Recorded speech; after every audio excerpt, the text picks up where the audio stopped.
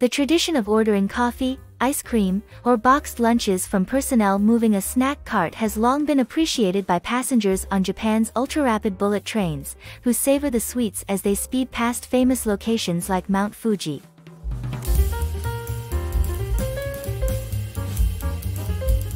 Onboard snack cart services between the cities of Tokyo and Osaka will, however, cease operations on October 31 due to an impending labor shortage and a rise in the number of passengers who purchase food before boarding the train.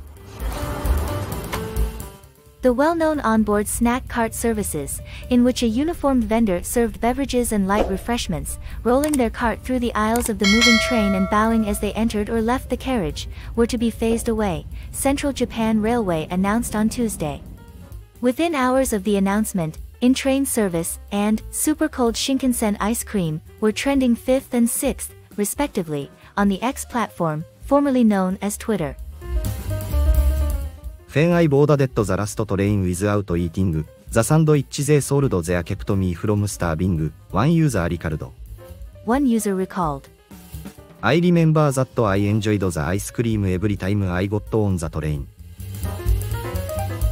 Beginning November 1, 2023, first-class passengers will be able to place orders for food and beverages via QR codes, according to the railroad.